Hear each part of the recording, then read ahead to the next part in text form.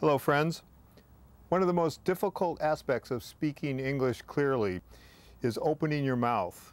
In English, we have vowel sounds, and these vowel sounds can be what we call long, or they can be short.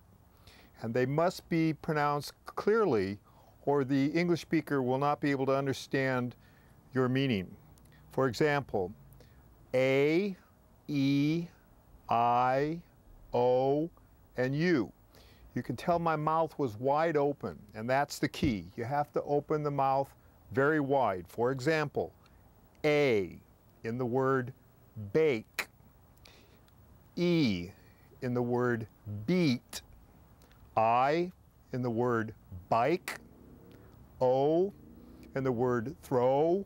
The vowel sounds can also have a short sound, in which case it is very important to open the mouth clearly.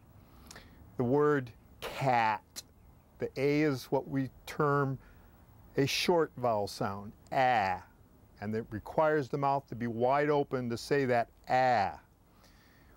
And that goes for all the other vowel sounds too. So the one thing that you can do to speak clearly is to open your mouth wide when you say the vowel sounds.